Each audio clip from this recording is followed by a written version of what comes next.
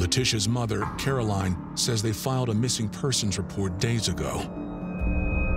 Caroline Frazier had been at her ends with. She wasn't getting the response that she felt she should be getting from the police department.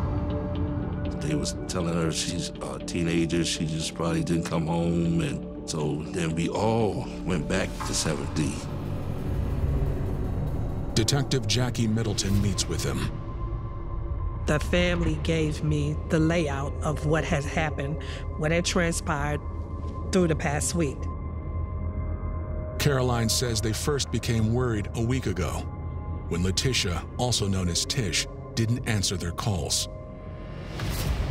We called Tish, no answer. Kept on calling Tish, and no answer. And we say, this ain't Tish that don't answer her phone. We didn't get no calls from her. We called her.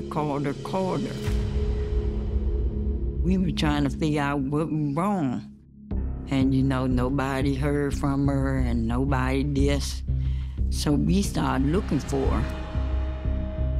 When they couldn't find Letitia, they went to authorities, but hit another roadblock.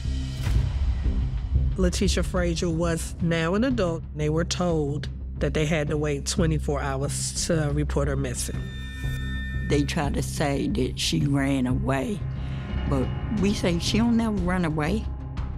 I said, that's not like her. She wouldn't be doing that because she has a daughter here, so she wouldn't be doing that. She would not just not come home.